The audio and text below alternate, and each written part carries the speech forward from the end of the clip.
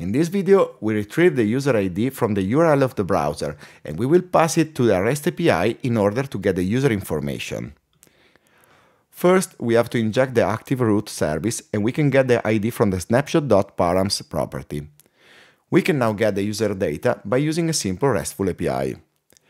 I save the result in a class property and now I can display some user data in the template. We have to use the optional chaining operator since user can be undefined.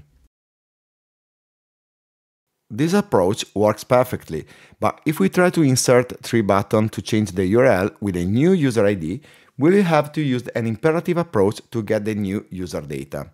For example, we can create a method to change the URL and make a call to the REST API again.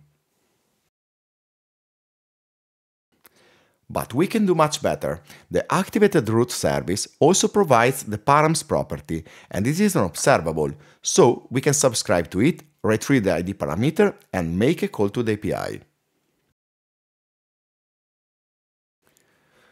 I can remove some code we don't need anymore and go ahead.